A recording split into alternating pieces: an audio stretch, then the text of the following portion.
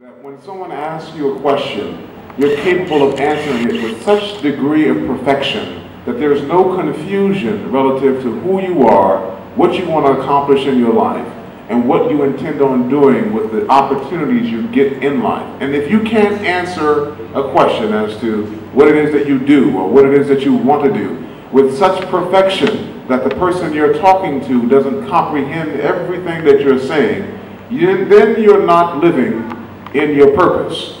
Henry Thoreau says, if a man does not keep pace with his companions, perhaps it is because he hears the beat of a different drummer. Let him step to the music in which he hears, however measured, no matter how far away. In Henry Thoreau, we understand that everybody has their own calling. Everyone has their own purpose. Everyone walks to their own drummer, and you have to hear it for yourself. This is really important. Churchill says, if you have an important point to make, hit it once, hit it again, hit it a third time, a tremendous whack. What I mean to say is, if you have a purpose that's clearly identifiable, that's perfectly understood by other people, every time you say it, speak it, people understand who you are, what you want to accomplish with your life, and what you intend on doing. But the problem is, so many of you don't do that, right?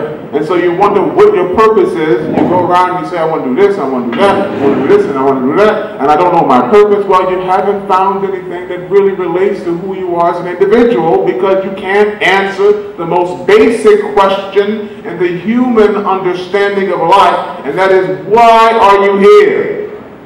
And the reason why you're here is not to make money. No one's purpose is to make money. No one's purpose is to be better than the next person, right? Your purpose in life, truly, is to die stronger than when you started.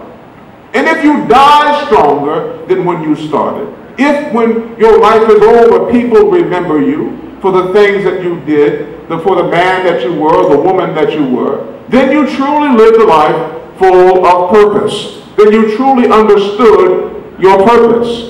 And I close by saying one of my favorite speeches by Dr. King that I often quote when I speak about King is his drum major instinct speech.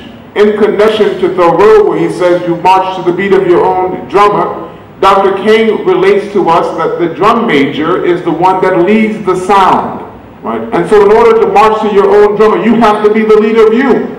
You have to know who you are when other people are around you. By definition, I believe that in order to really be of purpose and in order to really know your purpose, you have to be a servant, right? You have to do something bigger than you. Not about money, not about accomplishment, not about power, not about titles, not about titular roles. It's about what you're doing to help other people.